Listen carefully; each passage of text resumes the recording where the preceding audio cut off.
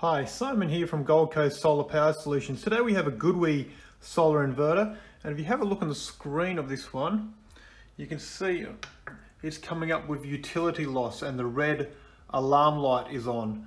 Now, if your inverter is coming up with utility loss, it means the inverter hasn't detected any power from the electricity grid. And so there's a few things that we recommend you check first up. And first up would be the solar supply main switch in your switchboard is turned on. And also you want to check if your inverter has a inverter AC isolator like this one over here. You want to make sure that's in the on position. On with these breakers is usually in the up position. So you can see that's off down there, on is up. Now if you've checked those things, one other thing I recommend you check is just that that you do actually have power from the grid at the time. You're not experiencing a blackout or anything like that.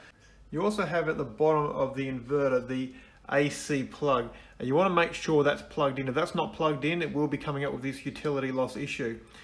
So if you've had a look at those things and you have found something was turned off, when you turn it on, hopefully it'll all start operating again.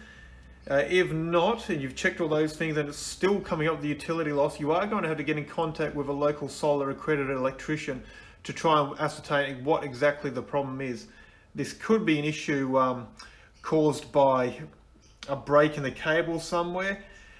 And so, yeah, if you've checked those, the circuit breakers and the plug is all connected and it's still not coming up that it's working, then you will need the help of a solar accredited electrician.